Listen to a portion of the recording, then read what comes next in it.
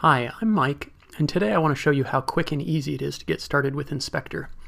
Inspeqtor is a tool for monitoring your application infrastructure, the machines and services which are required for your application to run correctly. Inspeqtor is different because it tries to be as simple as possible. First, we'll install it. Inspeqtor will run on most popular Linux distros. I'm running Ubuntu 14.04 here, but it's just as easy if you're running Red Hat Enterprise or CentOS. First, we'll install the package repo here.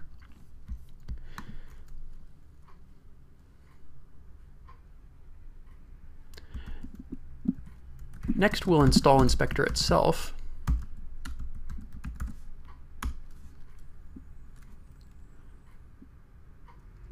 Now we need to configure it. The most important thing to monitor is the machine itself. Let's create a few critical rules first.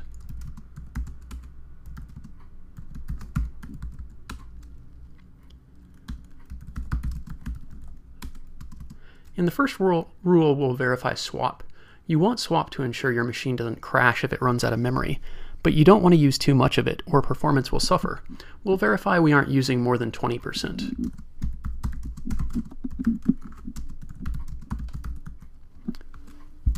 Next is a load average check to alert us if the machine becomes overloaded for some reason.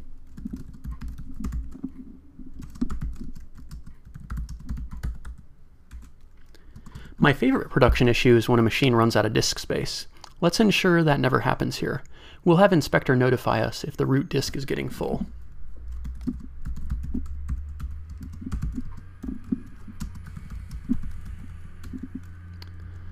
That's it. Really simple to monitor your host metrics.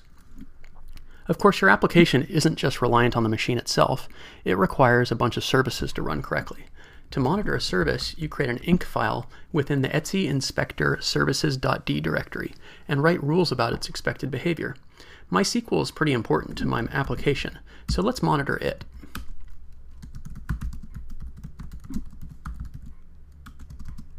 MySQL is multi-threaded, so it can use more than one core at a time. Let's verify it never uses more than 2 cores on this machine.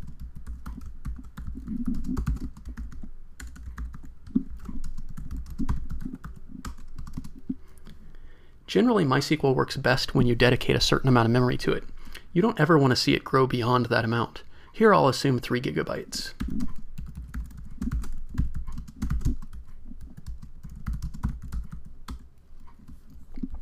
Finally, your application will have a normal amount of traffic and queries to MySQL. If that traffic spikes for some reason, you want to know so you can investigate what's happening. Here we'll assume that normal traffic should result in less than 50 queries per second.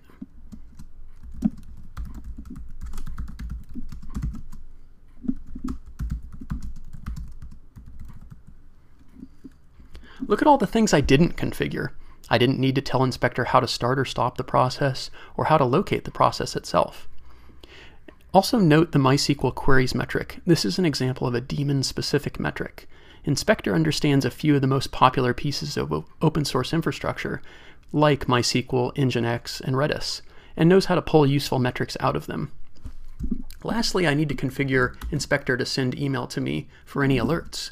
You do this in the etc Inspeqtor inspector.conf file by editing the send alert statement.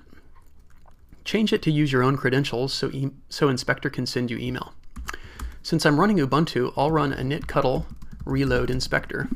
Oops.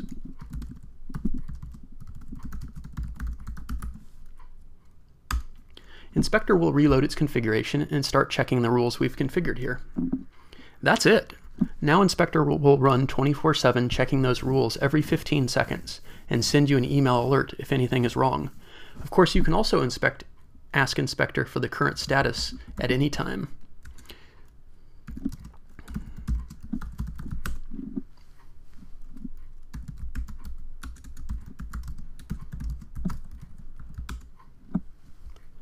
This was a brief introduction to what Inspeqtor can do for you. Inspeqtor is open source and free for everyone to use. I also offer Inspeqtor Pro with even more features like monitoring cron job execution, targeting alerts to different people or teams, exporting real-time metric data to StatsD, and more. Thank you for watching.